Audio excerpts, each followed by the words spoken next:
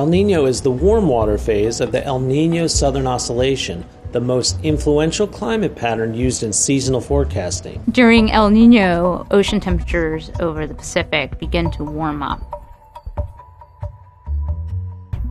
Surface winds weaken and rainfall increases over the central or eastern Pacific while decreasing over Indonesia. Warmer oceanic and atmospheric conditions in the central and eastern Pacific fuel the jet stream.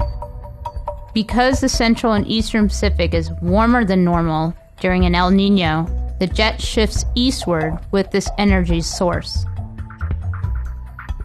A stronger eastward shifted jet stream favors low pressure in the Gulf of Alaska, higher pressure over western Canada, and lower pressure over the southeastern United States.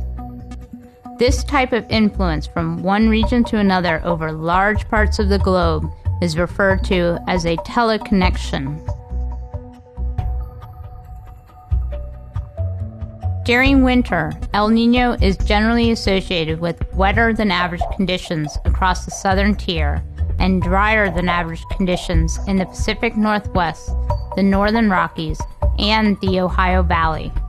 We typically observe below average temperatures across the southeastern United States and warmer than average conditions over the northern part of the country. Weather is what we experience every day. But remember, climate predictions based on El Nino tell us what kind of weather to expect on average and over a long period of time. From NOAA's Climate Prediction Center, I'm Ned Gardner.